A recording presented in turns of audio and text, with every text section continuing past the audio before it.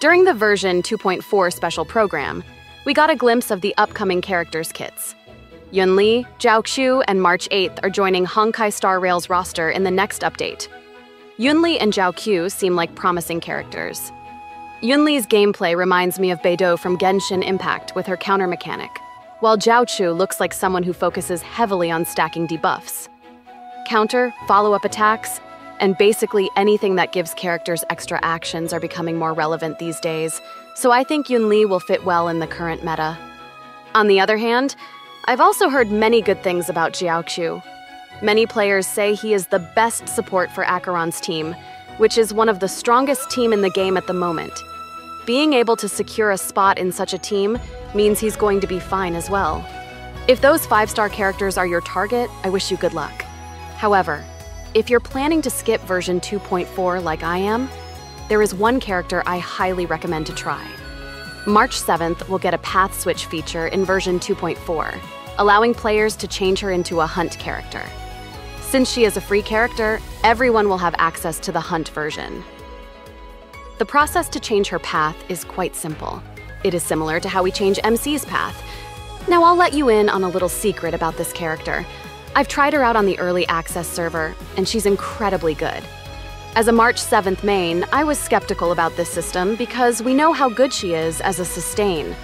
If Hoyoverse want to sell this hunt version, they need to maintain her quality.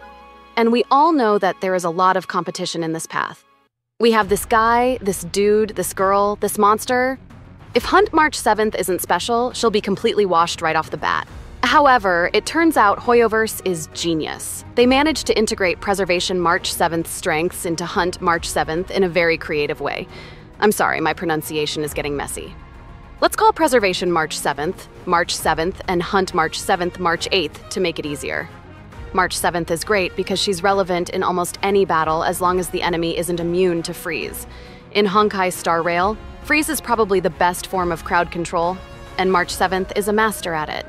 Yes, you have to invest a significant amount of effect hit rate, which will take a while to achieve. But once you reach that point, you'll enjoy her service. You will be able to do cool things like some that I have demonstrated on my channel that no other sustains can do. Another reason behind March 7th's strength is that she's excellent at depleting toughness bars through counterattacks when facing enemies weak to ice. In a break team, her counterattack helps a lot in speeding up the break speed. These strengths carry over to March 8th, and the way they did it is beautiful. I can't disclose everything until the early access period starts, but I guarantee you're going to love it. Initially, I was afraid March 8th won't stand a chance against Dr. Ratio, who is also a free imaginary hunt. But Dr. Ratio is a literal monster. This guy is very strong. I doubt a 4-star character like March 8th would be able to hold herself against him. However, that thoughts has completely disappeared now. She doesn't care about elements, can fill multiple roles, and allows for creative freedom, making her relevant in various battles. And she's still good at depleting toughness bars. We'll have fun in the early access showcases because you have to see it yourself. For now, this is all I can tell you. Since I'm skipping both Yunli and Zhaoqiu, my focus is 100% on March 8th.